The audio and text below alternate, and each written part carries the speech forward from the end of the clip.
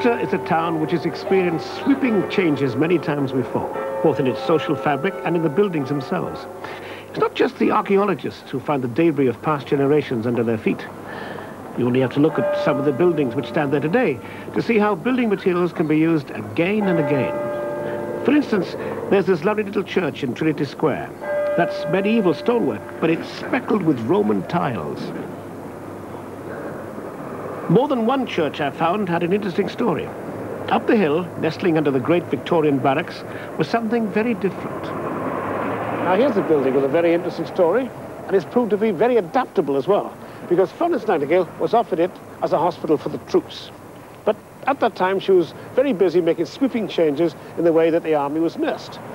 So she said, no, this building's too open, like a church, whereas a hospital should be divided so that the men could be nursed in separate rooms or wards. And so a church it became, because the Colchester garrison were looking for a church and agreed to take this on temporarily. And it's been here ever since. The army has been here a long time too. Colchester has been a garrison town since the Romans were here, but the present barracks began to grow when the jewels were still shining in the British crown. Now it's the headquarters of Eastern District, which means that the army, from the Thames to the Humber, is run from Colchester. That looks like a searchlight belonging to the Territorials going home after its 3,000-mile service. With up to 4,000 men based here, you'd expect the military to have some impact on the town. Well, they have, because whenever the army has grown or changed, Colchester has grown with them. A history of Colchester is, in a very small way, a history of England. And so the people of Colchester have learned to grow and change and adapt as the town's history has unfolded itself. Colchester is a growing town, and it's the children of today who will make tomorrow's history. Perhaps that's why Colchester boasts not only a university, but also a thriving technical college, the Colchester Institute.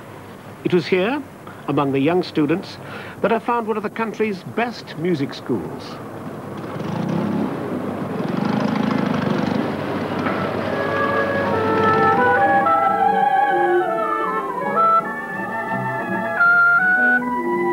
Upstairs is a cacophony of rehearsal rooms. You can hear everything from a triangle to a trumpet up here. It may sound a bit messy to the unaccustomed ear, but I know from past experience that this is where the hard graft goes on.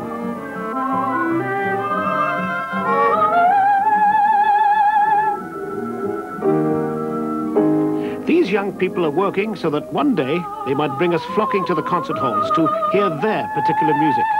What's exciting is that they include every kind of music.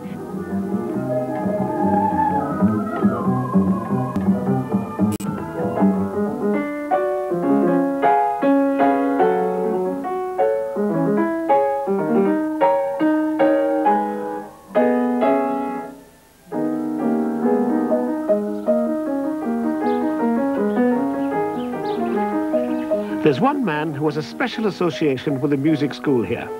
He's a pianist who's seen more changes of musical fashion than there are octaves on the keyboard. And we still love his music. Fernando, Riccardo, Alberto, Semprini.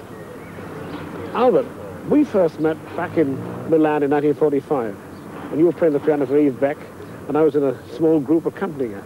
And of course, during your span in the business, you've done all sorts of things. You did a long program, 25 years of serenade, didn't you? 25, yes. Can you sort of pin down what it is about you that appeals to the public? I really don't know, but I try to be sincere in everything. You know, once you go on the platform or the stage, the lights turn on you. You can't fool anybody. You become transparent, and they can see right through you. So it is sincerity, the factor. And of course, now you've decided to stop playing, and you've given all your music here to the Institute. Yes. Why have you done that? Well, I wasn't going to play anymore, and I decided really strictly not to perform at all. And I didn't like the idea of keeping this music doing nothing. This way, it may help some young person. Young people are individualists, and you must leave them free. But freedom should be used to good effect. That applied particularly to one graduate of the Institute who came back with his bandleader Kenny Ball to play for us, Martin Lytton.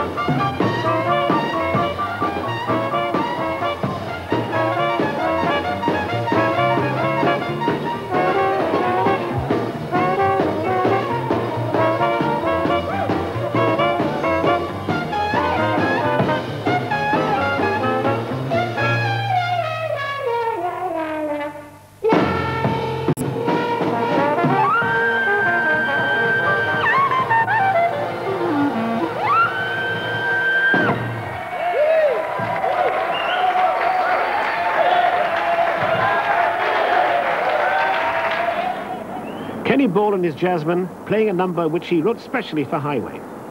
One of the best things about being on the highway is the people I come across.